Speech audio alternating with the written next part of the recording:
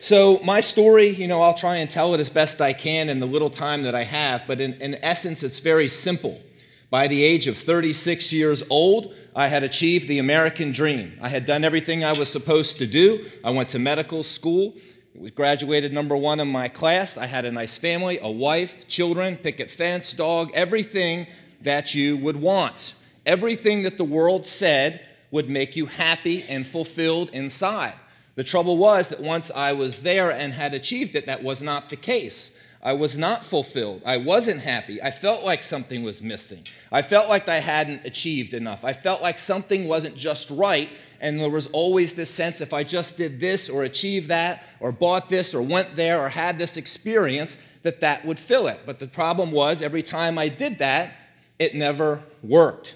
Something was drastically wrong. What am I going to do? Who am I going to tell that I'm not happy when I have this? Can't tell anyone. And so what did I do? I tried to fill the void with hobbies, with entertainment, possessions, people, parties, drinking, alcohol, you name it, I tried it. And I tried to feed that emptiness, and I tried to also distract myself from it. If I kept myself busy enough and enough hobbies and enough engagements in life, then I wouldn't have time to think about what was gnawing at me. I also really wasn't the person that I needed to be, and I knew that. That kind of internal frustration leads to being short-tempered, angry, bitter, not treating people, your family, as you should. I basically had 3 problems. #1, I had no peace, but I had emptiness, and I just described that to you.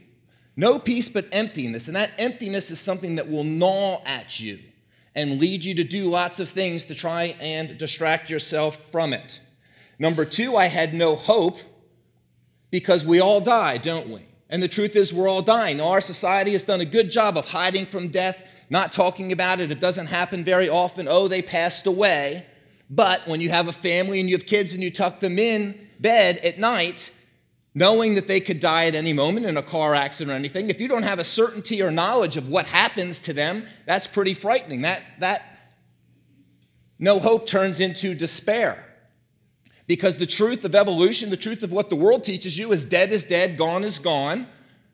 And all those memories, all those relationships that you build basically just cease to exist. But there's something inside of you that knows that that's not true. There's something in the human heart that knows that that isn't right, even that death isn't right. Think about it. Why do we die? If we are so highly evolved and over millions of years to be these great intelligent beings, why would everything then just end in death and meaninglessness? Does that really make sense? It didn't to me, but I didn't have an answer, and so I was very frustrated. I realized that true love demands eternity now. You need a certainty of eternity now for those relationships to have meaning, for you to have any kind of peace or hope, but I didn't have a chance of that.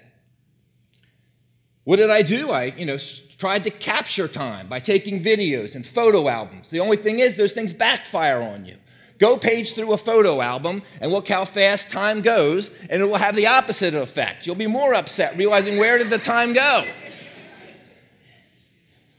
#3, my 3rd problem was I didn't have any power to change. Those 2 problems combined to create a person that really wasn't all that great, quite honestly. And my wife's here. She could tell you it was probably a lot worse than that. Major problems, but I didn't have any power to change. I wanted to change. I was very frustrated because at this point, life is not only not fulfilling in what I thought it would be, at the end, if what I was taught is true, it's meaningless. Now listen, it could not be God, because in the society that I grew up in, #1, I didn't hear anything about him, or very little external things. So if there was really this great hope and great certainty and an answer for this problem, surely I would have heard about it, right? But I did not, or barely. #2, evolution basically says that if God is in the equation, he's very distant. And what kind of God creates a world where everything just decays into death and dying and people are getting murdered and everything else? So it couldn't be him because of that. People aren't talking about him. You go to medical school and you study the human body, and you would think if there's any chance that there's a God or a creator or even something as non-specific as intelligent design, that someone would say, gosh, look at that, look how intricate the body is. Surely, there's a God that created it, but you hear nothing. Nothing at all. And silence is not neutrality. When you hear nothing, it is not neutral. It is a strong witness on your heart and shaping your worldview that God is either not knowable or doesn't exist or isn't interested in us. And then there's the problem with all the world religions. There's a lot of them. There's a lot of people believing things other than what Christianity says, and they're all contradictory. They don't fit together like people say they do. I took a religion class in college and studied them all. But if so many people are believing different things, how could there be one single answer? And then you have, if Christianity is true, church history riddled with all kinds of problems, murders and wars and religious names and all kinds of problems, right? And so that obviously couldn't be true. And so this is a lonely place to be. This is a place where you're really internally empty and you're not sharing it with everyone because it's embarrassing. So here we are here in the picture at age 36. And realize I had grown up in the absence of God, never went to church, was a rebellious teenager involved in all kinds of things I shouldn't be doing. We won't go into those. Now I'm going to divulge here for 1 second because when I was that teenager, probably about 16, the Lord, God, bought me this Bible. I didn't know it, but he bought me that when I was 16, and I'll come back to that. Just remember that. So we move into this house. This is going to be it, the big house, the fancy car, what you've always waited for, all the rooms you want, all the furniture you want, everything is going to be great. And of course, it didn't fulfill like I thought it would. Now, the interesting thing is that we moved into a street that had lots of Christians on it. The whole street, in fact. Now, they weren't like the other neighbors. In our old neighborhood, we went out and we would grill out in the streets and have drinking parties, and everyone was friendly and engaging. But here they were shutting us off. We walked down the street, they wouldn't talk to us. No one came to the house to welcome us to the neighborhood. And one day when our kids were out playing, my kids came home crying. And they said, Dad, we're really upset. We're not allowed to play with their kids because we're not Christians. Their mother had called them in, get away from those kids. Now, they're that old. I mean, come on, really? So I was angry. And I told my wife, I said, that's it. I'm sick of this. And I had other dealings with these people. And I said, I'm going to the Christian bookstore. I'm going to buy a Bible. And I'm going to prove that they are wrong, that they are not doing what they should be doing. I had no interest in God. I certainly didn't want to be like them, for sure. And I had this idea, if I became a Christian or something anyway, I'd have this holly hobby life. For those of you who know what that is, Little House on the Prairie or something like that, and I didn't want that. So I go to the Christian bookstore and I have a problem. I can't be seen in there. I'm not going to be seen in Lifeway. Are you kidding me? My friends or someone saw me, they'd be like, Demon, what are you doing in the Christian bookstore? Ooh, you. So I put on a hat and sunglasses. I disguised myself. Even though it's not sunny out, I walk in a hat and sunglasses. I buy the Bible. I'm sweating bullets. I grab the first Bible I could get, and I run out of there. Then I get in my car, and I'm like, wait a minute. I have a problem because a Bible looks like a Bible. People aren't reading the Bible. How could I be seen opening the Bible and reading it to see what it said? I wasn't going to be seen reading the Bible of all the books. They'd think I was a religious fanatic or someone who's gone off the deep end or something like that, or someone who has problems and is looking for a crutch, all the things that are talked about. So I had to go back in a second time. Now, by this time, the man working in the store is laughing. Here comes the guy in the disguise trying to buy a Bible. What's wrong with this man? I just told him what the deal was. I got to have a Bible I can read, but I don't want anyone to know I'm reading it. He just looked at me like, yeah, whatever. So he gave me a PC version. I put it on my computer, and okay, now I'm good. Now I can read it, and no one will know what I'm doing or what I'm reading. Now, I started in the New Testament. There was a time when I tried to read the Old Testament, but the whole Adam and Eve thing threw me. So I'm like, I can't go there, with my background. So I'll just start in the New Testament. Now, I read through the whole thing in about 2 weeks. Certainly did not comprehend it all. But, medical school and all that, you learn to read quickly and just kind of get through things and get the gist of it. So I was able to do that in about 2 weeks. Now, 3 things got my attention very quickly. Number 1 was the unique claim of Jesus. Jesus was claiming to be and portrayed as the God-man. 100% God, 100% man. It was saying that God in heaven, the second person of the Trinity, Jesus Christ, left heaven, merged himself with a fully human body to become the God-man. He's still 100% God, but now he's also merged into one person as the God-man forever. And that he came down to pay the price for sin, to die for everyone's sin. Now that's quite a claim. There is nothing in any religion even close to that claim at all. No one has come and says, I am the answer. I don't have the answer saying it's me, I am the answer. No, look, I wasn't trying to prove this true, but I said, gosh, that's quite a claim. I got to find out if that's true. Number 2, the thing that got my attention, I said, well, how do I know that this book's accurate? I mean, okay, he's making the claim, but maybe they made it up or whatever.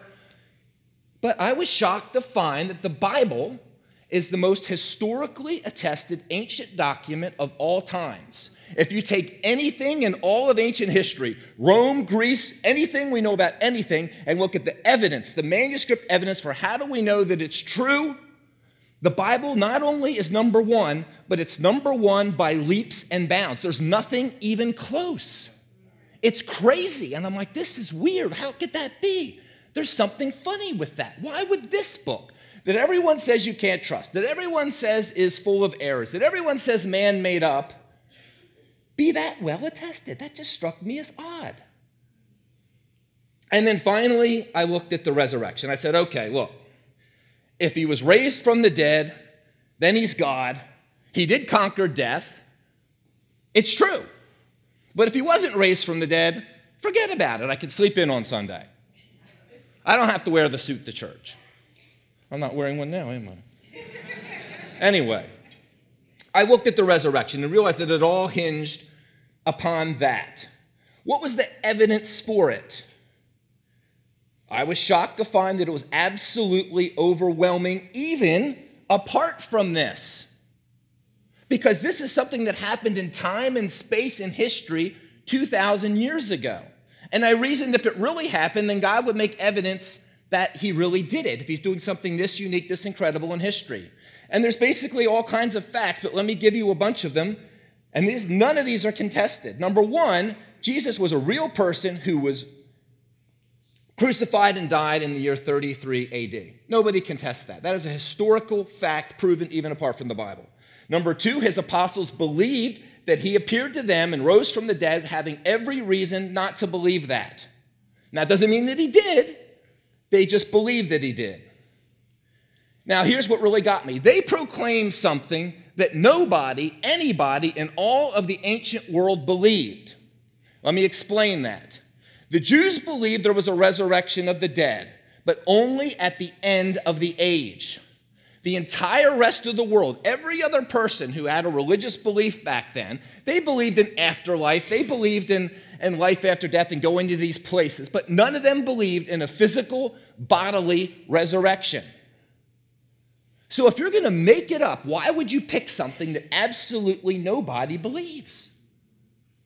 You wouldn't do that. You would say that Jesus ascended to heaven and into the next realm, and if you believe in him, he could take you there. And then people are like, oh yeah, I can believe that. You wouldn't say he ate and drank and you could touch him, because everyone's going to think that you're crazy. Then you have the Apostle Paul. He's killing Jews.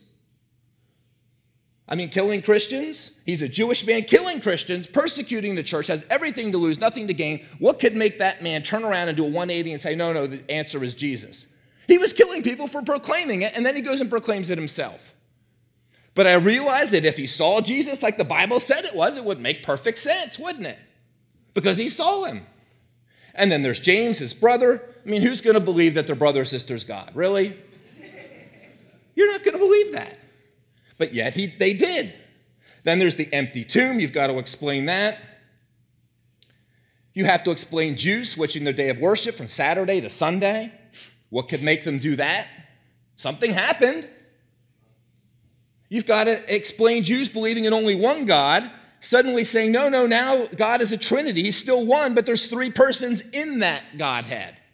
Where did that come from?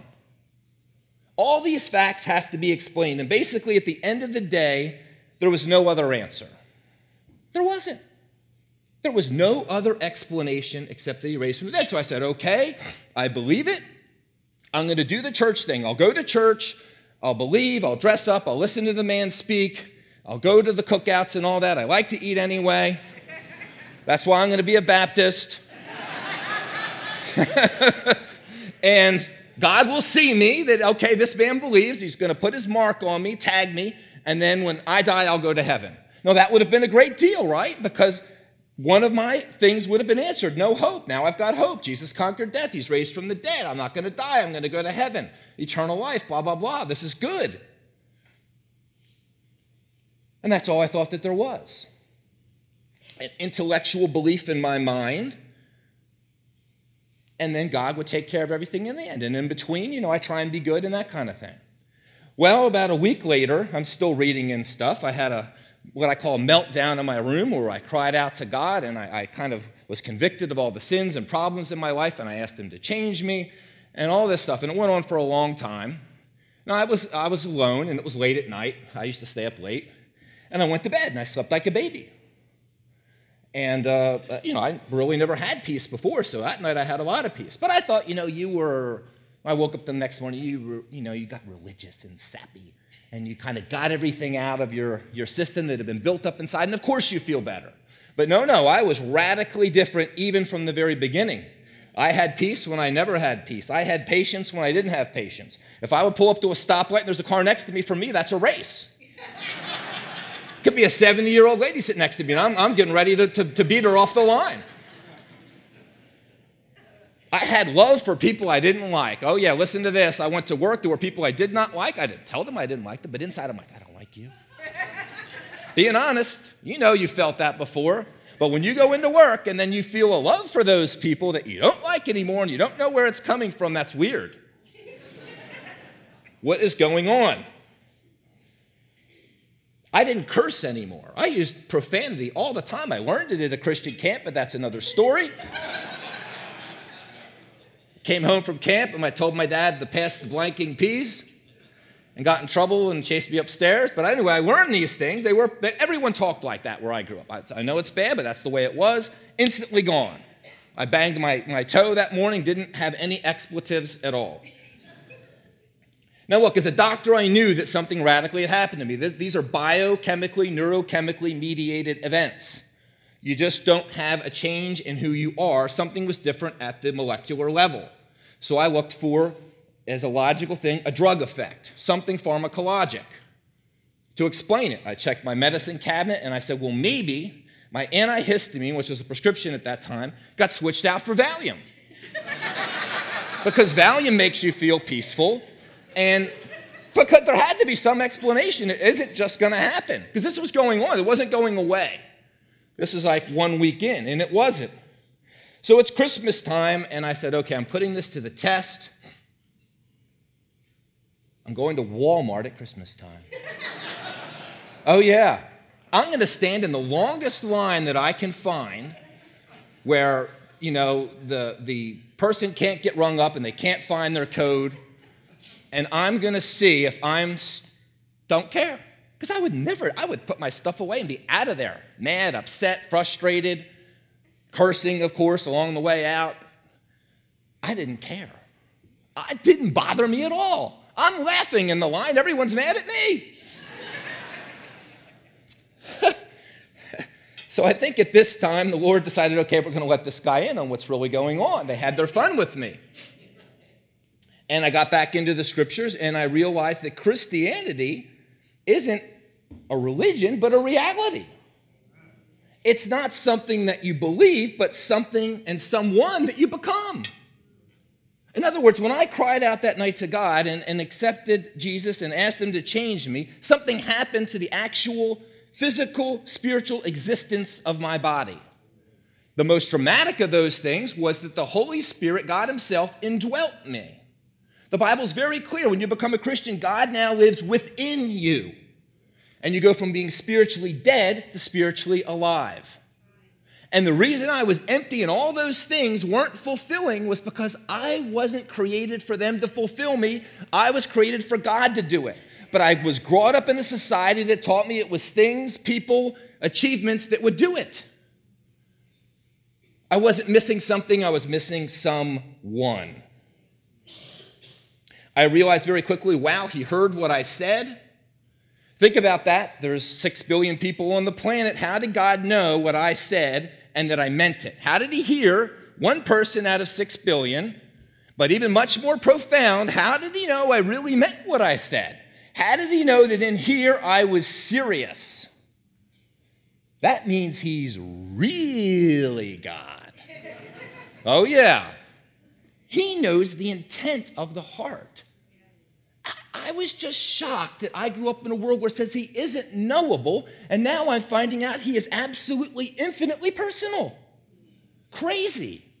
I realized heaven was real. Hallelujah. I'm going there. I realized hell was real. I'm glad I'm not going there anymore. That was a very humbling fact to realize that the family that I had was headed for destruction, and I'll explain that. Now, I said, gosh, something's really wrong because I grew up in a world that didn't teach this truth at all. I decided I'm going to live for a week in Cary and check everything out, see if I see any evidence of it, especially at Christmas time. I didn't find any. I found Santa Claus and reindeers and all this stuff, but nothing about Jesus at all, anywhere. Told my wife Ruth that night. She was excited but skeptical, rightfully so. She had become a believer at that time, but that's another story. And then I told my church friends who should know what I was talking about, figuring they'll say, okay, hallelujah, we've been praying for you, blah, blah, blah, but they didn't know. They didn't understand. They were sweating. They were nervous. They were anxious. They wanted to get away from me. They did not know what I was talking about, the very basic essence of the Christian faith. Called the pastor. I said, Pastor Rod, I think I'm going crazy. I've gone from no God to God living within me. He's unknowable. Now he knows everything about me. And I'm telling church people, and they don't understand. How can this be? And he explained how pastors don't believe. Many churches are about being good, that they don't even teach the basics of the Bible. That it's churchianity, not Christianity. Wow, I was shocked. So I began this relationship thing with the Lord. You know, Jesus has said, if you have my commandments and keep them, that defines love, and if you love me, I will manifest myself to you. It's in John 14. Well, that's interesting. What do you mean, manifest myself? Well, I realized that, gosh, if I'm going to do that, I've got to know what's in here in order to obey.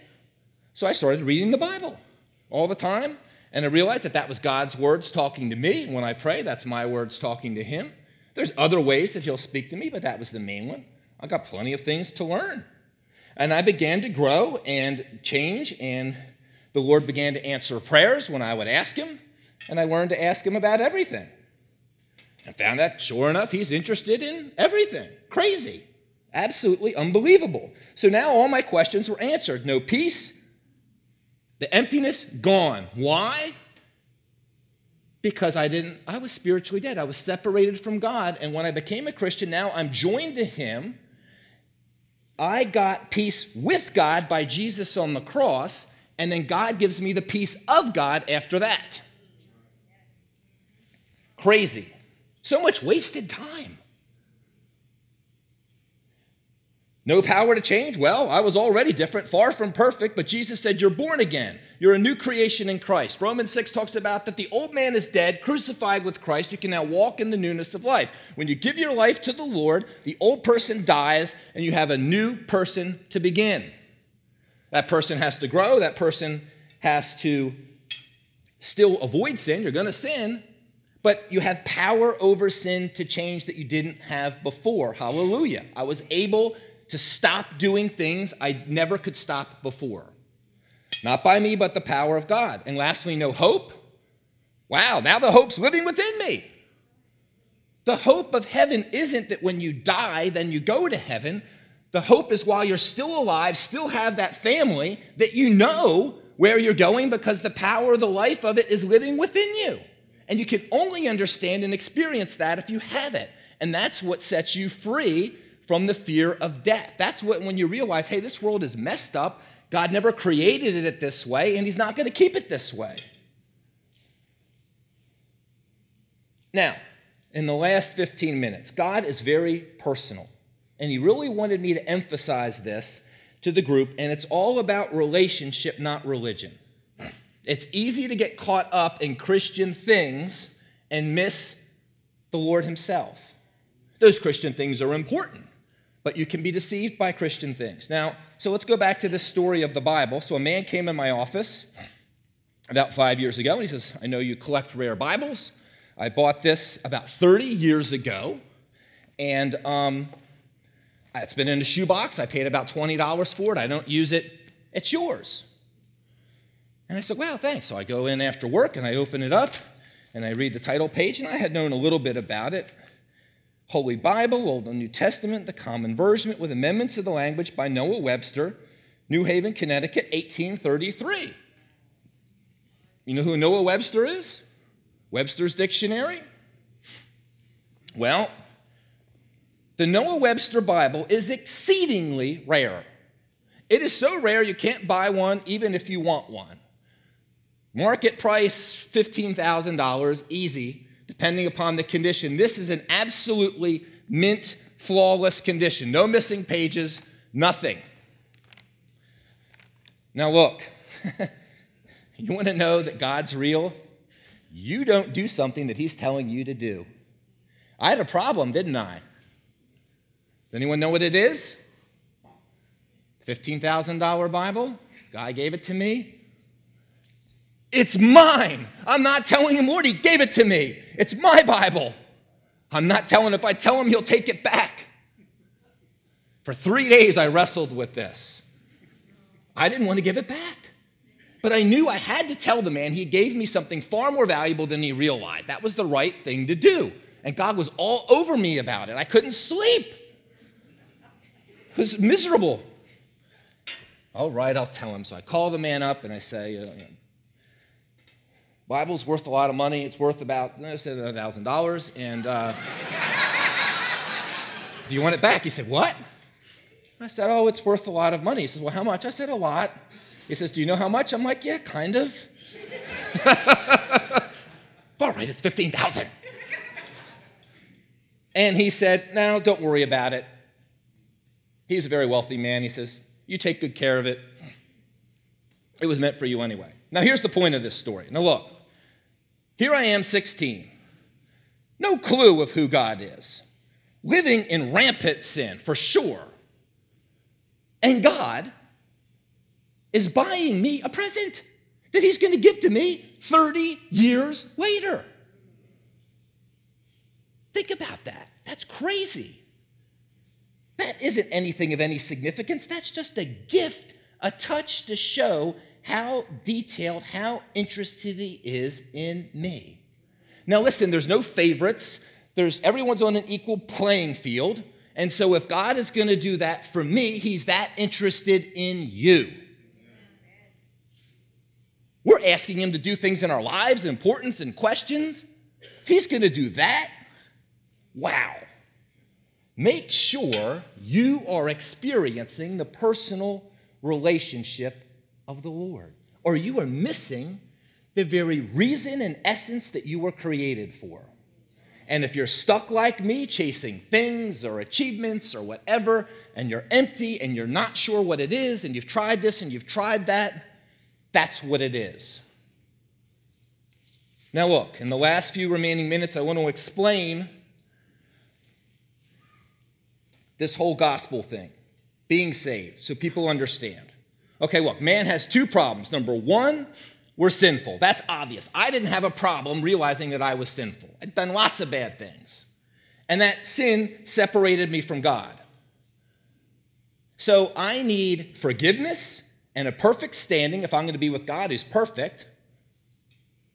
And I also need to be reconnected to God because I've been separated from him. And it was that separation, that sin, that caused death to come into the world. I never heard an explanation for why people die, but now it made sense. Because you have people dying and people acting like they clearly shouldn't be and they know it, all kinds of evil in the world. Now it makes sense. The death comes from sin. We're not highly evolved, we're highly devolved. It's the exact opposite. No, that's exactly why being nice, going to church, volunteering, religion, sacraments, baptism, any other thing can't save you. Because these external acts don't change the nature of your existence like you need it changed. A good analogy is God is a supercomputer who is perfect, and the supercomputer is not going to allow a virus to enter its system. And so he cuts the cord. The PC is cut off. The personal computer is cut off from the big mainframe because it's not going to allow the virus in there. It can't. So now the PC has a virus, there's something wrong with it, and it's disconnected from the mainframe computer. But if you can remove the virus, then you can reconnect the cord, can't you? And that's exactly what Jesus did. You see, by being the God-man, coming 2,000 years ago, God merged with man. As a man, he was able to die. God can't die. But he had to be God so that that death could be infinitely applied to every person, past, present, and future. And he had to be God so that when he lives the perfect life as a man, then he can give you that perfect account to your account. Because you can't go to heaven, you can't be with God who is absolutely perfect in the absence of sin unless you have a sinless perfect standing, which is impossible. So only God could do it himself, but he had to become a man to do it. That's why there's only one way. There can't be another way. The only way is for God himself to come, be a man, live the perfect life, and then die for us. And the incredible thing is that it says that the death on the cross is personal. When Jesus was up there doing that, he didn't do it on behalf of all humanity, for everyone. He did it in everyone's individual place. That means he's thinking of you and thinking of me while he is up there. And so when you give your life to the Lord, two things happen to you. You get reconnected to God. The Holy Spirit comes into you. Now, for everyone, it's not as dramatic and as noticeable as mine, but if you start reading and praying and talking to the Lord, it will be over time. The Bible says he wants you to know that you have eternal life in 1 John. And you're forgiven, and you get a perfect sinless standing with God. The slate is erased and destroyed. There's a big difference between just forgiving and then forgetting. God says he forgets the sins. Wow. So he still is the God-man. He's still there 2,000 years later. And what he did for me 15 years ago, he is wanting to do for you today if you don't know him. Now be very careful. If you're a church person, Jesus warns that in the last days, in the very end, people will say to him, Lord, Lord, I want to enter the kingdom of heaven. But Jesus will say, no, only he who does the will of my Father can enter heaven. Many people say, Lord, Lord, I did this and that in your name. I went to church, I gave, I went to Bible study, blah, blah, blah. And you'll say, no, depart from me, I never knew you. That word know in the Greek is very specific. It means an interactive personal relationship. See, people, lots of people, Jesus is warning, these are people who think they're believers of the Lord, and they're not. They're calling him Lord, but they're looking to their Christian actions as evidence of their Christianity instead of their relationship. Now, if you have kids, do you want them to show up at your house once a week, parade around your house in nice clothes, listen to a talk about you, or would you rather them all week long live with you, talk with you, eat with you, depend upon you, and thank you for being their parents? What do you think God wants? But we have turned it into that in some instances. Now, don't get me wrong. When you are a believer, church is very important. We're here. It's integral. But it's easy to get trapped in that religion of Christianity instead of the personal relationship. Be very careful. To the skeptic, you have heard the truth. You've heard the evidence for the truth, that it is overwhelming. You have heard that the evidence will be given to you if you take it. That's right. If you give your life to the Lord today, God will prove by changing you personally. You will know it's true. You will become spiritually alive. And that's just the beginning. The Christian life is awesome. It's exciting. It's an interactive relationship with God. The Bible says, behold, now is the accepted time. Now is the day of salvation. For God so loved the world, he gave his only begotten Son, that whoever believes in him should not perish, but have everlasting life. God did not send his Son into the world to condemn it, but that through him everyone could be saved. This price that he paid is unthinkable. We can't imagine what he went through. That means he really, really wants us. You ever really wanted something so bad and you save for it or you can't wait to get it?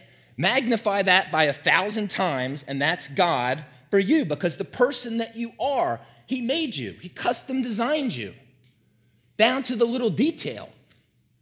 He knows every single thing about you. He wants to do something to the very nature of your existence today. Can you imagine dying and realize you missed it? Can you imagine dying and realizing that you were in church, going through the motions, and you never had it, and God saying that to you? The Lord's weeping when he says this, guys. He's not like, oh, depart from me. Can you imagine having sat here today and missed it and hardened your heart, and that was your last chance? You don't know what's going to happen to you. You could die today on the way home. In a car accident, anything can happen. Do not leave here. If you're not sure, then make sure. And if you're a believer and you're a Christian and you've drifted away from the Lord and you're not in the Word, then recommit to the Lord. Get back in the Word. Not because you're supposed to, or that's what you're supposed to do as a Christian. Well, get that out of your head. Because that's the very reason you're made. You're missing the reason you exist. It's not, I'm supposed to do these Christian things. It's I get to. I have an opportunity to. It's the opposite. Once you get that, you're going to wake up and spend time with the Lord. You're going to read the Word. You're going to talk to the Lord about everything. Because when you realize that he's willing to do something like this, then he's interested in every single detail of your life. And if you pray and ask, I'm not saying he'll fix everything, but doesn't hurt to ask. He's interested in the details. All right, I want everyone to close their eyes, bow your heads. I'm going to give you an opportunity right now. I'm not going to embarrass you. You don't have to come down front. I'm not even going to make you raise your hand. You pray this prayer to God. Lord, I want to be saved. I want to be a Christian. I realize you died for me on the cross, that you made me. I realize why I'm empty, and I want you now. Come into my life. Make me the person you want me to be. Forgive me my sins. I believe in what you did. Pray that to him. God's tugging on your heart very hard right now if you don't know him or if you've been deceived, and I do not want you to leave, and he does not want you to leave here. So please, just do business with the Lord. It's between you and him. You can tell other people about it later. Keep it personal. Whatever you want to do, it doesn't matter. And if you're a believer, pray, Lord, I need to get back. I'm not in the relationship. I'm stuck in church things, or I'm not reading my Bible. I'm not praying to you. I'm not talking to you. I want to get that right. Forgive me, and Lord, I'm going to come back. I want to do better. Pray that prayer to God. Lord, I thank you for the opportunity to speak on your behalf. Lord, you know who is yours in here, and you know who has talked with you. And we pray you richly bless them, and they grow you, and they know what you've done for them, and they grow in their relationship with you from this day forward. In Jesus' name, amen.